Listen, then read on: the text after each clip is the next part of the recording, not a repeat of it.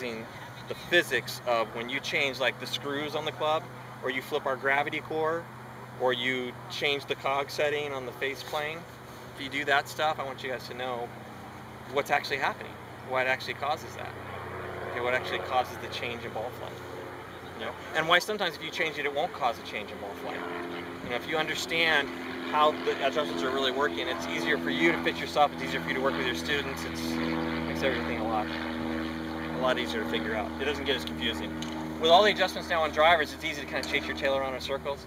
Now, let me add 1 degree of loft and put a toe down and put a different shaft in it and move the screw over here. I mean, unless you understand what each of those little adjustments is doing, it's really hard to figure out what to have an understanding of what you're doing.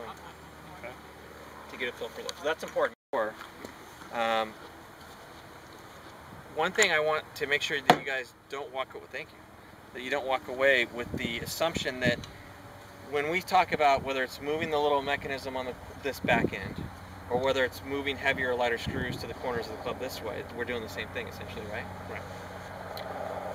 Is that when you're moving, let's say we put the heavier weight on the toe, or we move that thing toward the toe, it's not the closure rate. You know, a lot of people think you put more weight on the toe, the toe is hanging back or something, and that's what causes the fade. And that's not really what's causing the fade. What's really causing more of the fade or less draw is that if I put weight over here, then I'm taking the center of gravity, I'm moving the center of gravity over there. Right? The distribution of weight has moved toward because I put more weight on the toe. So that center point, that balance point, that center of gravity of weight is moved toward the toe. Now the center of gravity, when it moves toward the toe, you're also doing what? You're also moving the sweet spot, because the sweet spot is defined by where the center of gravity is.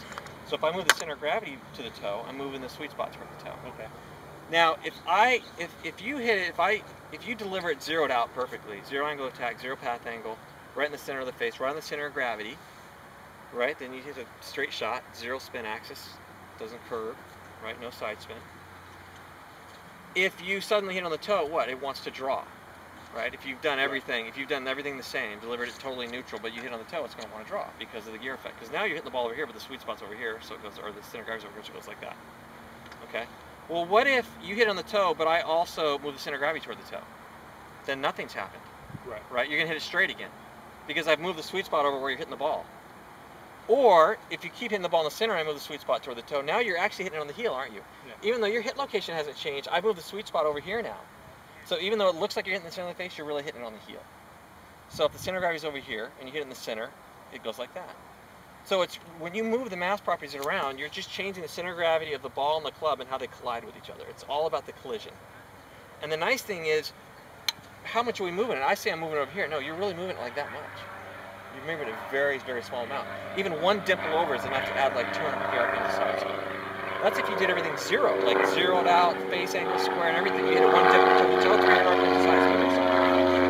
So I don't have to move the CG much to get those shifts, to get that ball curving right to left. Okay. Now, the same, does that all make sense? Yeah. It's how the clubs are hitting each other and what's happening when they hit off center. The center of gravity is offset to each other, makes the club spin, creates spin on the ball. It literally works like a gear. It's a gear. It's a gear. It's a gear. Yeah. And so that's what's doing it. It's not how fast you're closing it, or there's weight on the toe, so it's harder for me to square the face up. It's not that. Is there some of that? There might be a microscopic amount of that. That as you move the center of gravity this way, the longitudinal center of gravity gets this way, that there's a longer lever arm, and that, yeah, it may affect your closure rate just a very, very tiny bit amount. But not to the extent that the offset does, just moving the CG in relation to where the ball's hitting the face. That's what's doing all of it. Okay, or 99.9% of it. So having said that, that's what's happening when we take this screw, this tube. All we're doing is we're doing the same thing we've done here or there. We're just doing it vertically, right? So if you hit it, if I had the center of gravity here, and this, which is sweet spot now, and you hit it there, you're going to get whatever launch and spin the loft gives you at your delivery angles.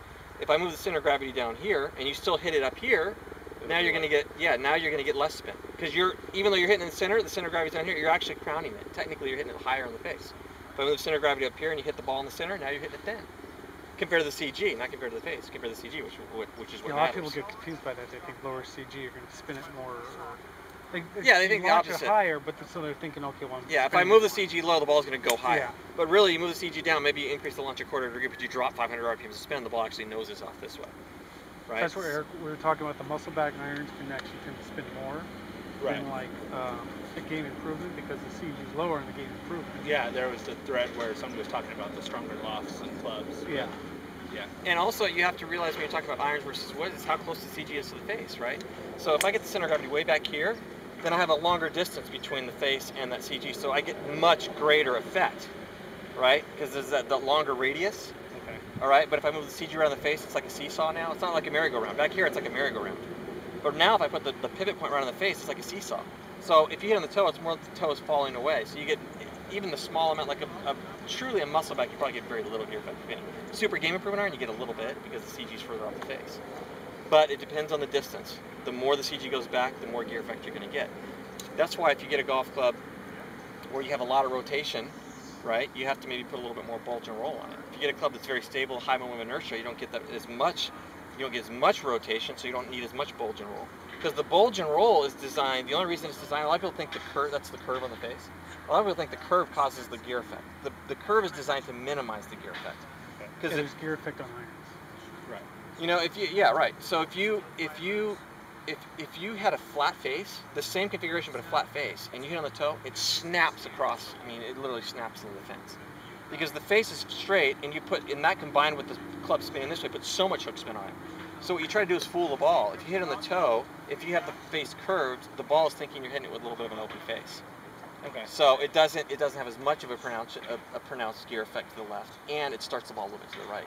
Okay. And in a perfect world, what are you trying to do? Well, if the guy zeroes it out and hits it a half inch toward the toe, there's just enough bulge that the ball starts right center and draws to center. That hardly ever happens, but that's kind of the baseline you use to determine what kind of radius of bulge and roll that you want. You know, and that bulge and roll is gonna change based on what aesthetics people like to look at. That's part of it, but most of it is the radius of that gyration, the radius of that rotation of the club when it's struck off center.